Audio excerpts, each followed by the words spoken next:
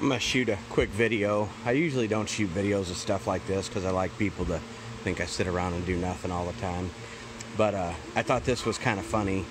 I tore into this Ramcharger seat, and first I'll say this thing has a very rare pattern, you know, and it wasn't rare back then, but you don't see them much anymore. And to actually find that cover would be next to impossible. But I set out to do it, and I actually found a bottom off of a 81. It was a NOS still in the Mopar box off a 81 Dodge truck. So it's the bottom, and I'm gonna make it work for this, and then I'm gonna have to dye the gray to blue. But it was funny because when I tore into the seat, and we'll just call me an amateur because I don't know what I'm doing, but it was funny when I tore into the seat.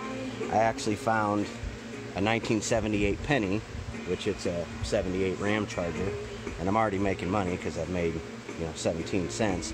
But the big find was deep down under both covers, so it's been in there for a very long time, was a snap-on screwdriver, which back whatever year that guy lost that screwdriver, you know, he's probably thinking no big deal. Well, snap-on screwdriver today, I'm making money working today. But, you know, I said I wasn't going to work today, and I came out here. I generally work 7 days a week anyways, but I swore I was not going to work today. But my kids were all busy today, and my wife was wanting to do some stuff inside the house, so this is my version of not working, pulling this seat out and starting on it.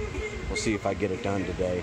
But I just thought that was pretty funny. One was like scoring the lottery, finding the seat cover itself, and then you know, finding the snap-on screwdriver and the 78 penny and the 78 thing, and they were deep under the second layer of the seat cover. So I don't know if it was in there from assembly or what, because I don't know how they could have actually fallen in this particular spot, because if they were in your pocket they would have come down and been under the first layer. They were actually under the second layer. Pretty interesting, but we'll see how my little amateur seat project works out here.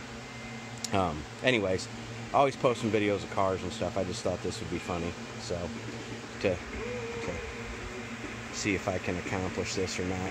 Alright, so we'll just call this amateur seat restoration of Ramcharger seat. So have a good Sunday.